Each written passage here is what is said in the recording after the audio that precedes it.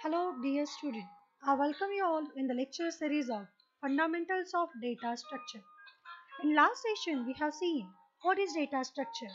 It is nothing but the way of storing and organizing the data elements efficiently, such that the required operations on them can be performed efficiently with respect to the time and memory. Data structure are of four types: static, dynamic, primitive, non-primitive, linear and non-linear data structure, persistent and ephemeral data structure. In last session, we have covered the static, dynamic, primitive and non-primitive data structure. Let me start with the today's session for linear, non-linear, persistent and ephemeral data structure. So dear student, can you observe the figure? What it has been given? Yes, only shown that data structure, linear, non-linear, array, stack, queue, linked list, tree and graph. Okay, now can you do one thing? If I say stack, what comes in your mind?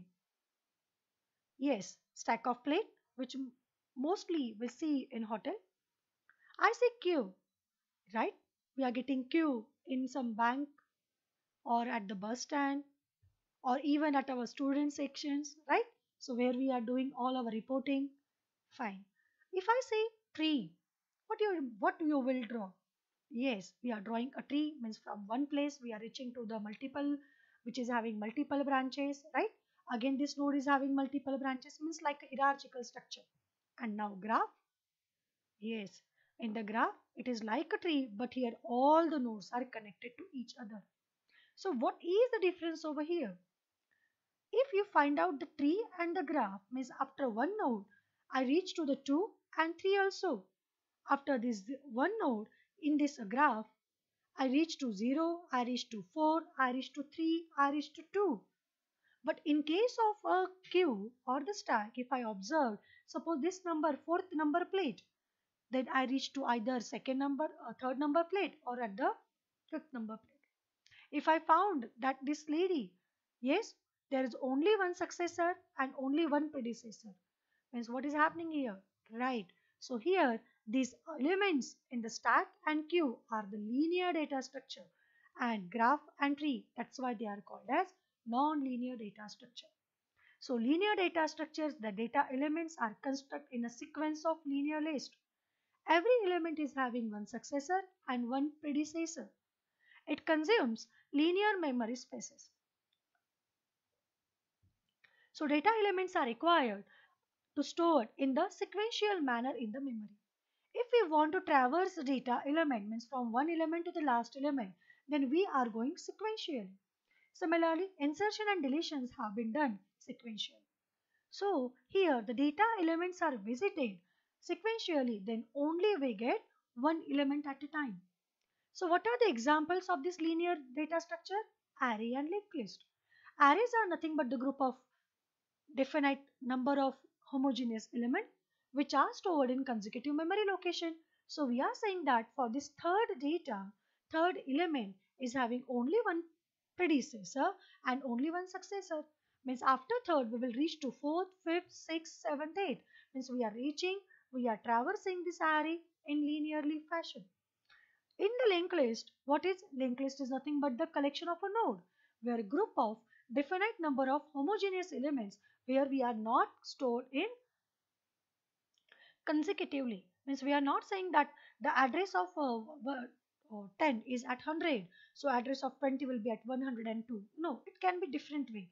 That's why we are saying these elements are not stored consecutively, but they are in the linear fashion. Means after first node, I reach to the second node, I reach to the third node, I reach to the fourth node, and so on. So stack. Stack is what? It is the ordered collection of element like array. But in the stack, we can do inserts and deletion at only one end. That end we are saying that is pointed by the top pointer. So if I say deleted the E item, then I get this previous stack, right? So if I want to delete D, so you are going to delete this D only. Means I have inserted A first, then B, then C, then D, then E. And if I want to remove, then we are removing E. That's why this is called as last in, first out. If we are going for the queue, what is it queue? Yes, it is a collection of elements like array, but here you can do the deletion from front end and you can do the sorry, we can do the deletion from front end, and we can do insertion from the rear end.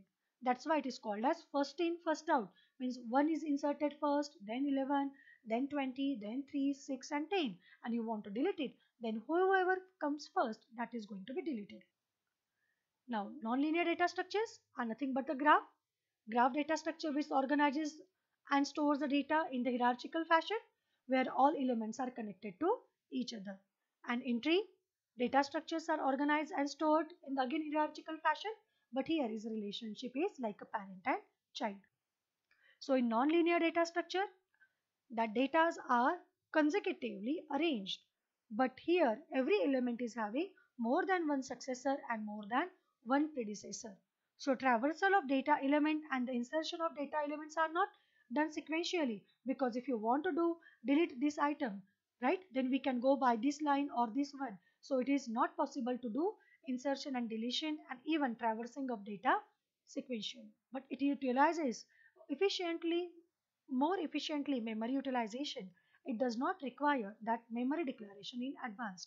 Means the stack and queue, tree and graph are going to be implemented by only linked list. Not, it is not possible by using array because it is having multiple successor and predecessor. So if we compare our linear and non-linear data structure, then we are saying that here in the linear data structure, elements are linked one after another, and in case of nonlinear data structures, hierarchy is going to be maintained. So here every item in the linear data structure having only one previous element and one next element, in this case they are attached in that hierarchical fashion. So if you think about the linear data structure, it is easy to implement, and but in the nonlinear data structure they are somehow complex. So if you find out the levels, so how much levels are being involved. So in the linear data structure, there is only single level, but in the non-linear data structures, we are having the multiple levels. And these are the examples of linear and non-linear data structure. Now the time comes about the persistent and ephemeral data structure. What is the persistent and ephemeral? Means assume that if I want to say that I take a one state, and in that state I did something changes. Due to that change, if my state is being changed, I am not able to retrieve that change again, then it is called as ephemeral data structure. But if we are getting the previous state again, then that is called as persistent data structure. Means what is a persistent data structure? It is a data structure which preserves the previous version of itself when the data is modified. Means if any operation is done, then it creates the two versions of the data structure. Okay, it retains the previous state and modification is done by performing some operations on it. So that's why they are called as considered as immutable. Updates are not in place.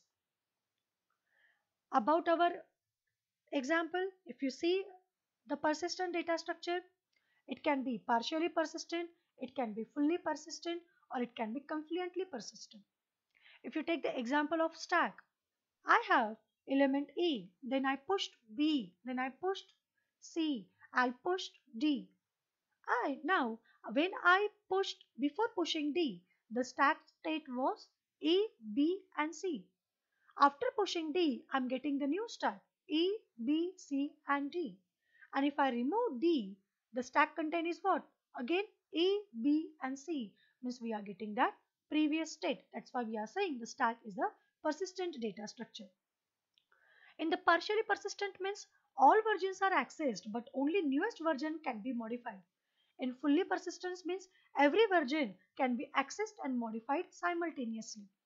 And in confluently persistent means if we are merging two or more versions, then we are getting that new version of the data state. Now, the ephemeral data state. What will happen here? We didn't get the previous state. Take the example of queue. Initially, the queue is containing 10 and 20. Now, insertion is after one end, that is called as rear end. So, after 20, 30 element is added. And when I'm going to delete it, then 10 will be deleted.